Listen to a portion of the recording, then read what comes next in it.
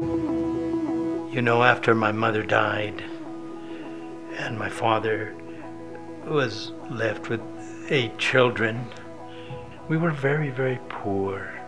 We had no running water or electricity for a long, long time. And I used to read by a kerosene lamp. But we didn't know we were poor. We didn't want for anything, and we had love. We had family unity. Being poor is not an obstacle. I really think that I made a positive and meaningful difference in our society with my opinions.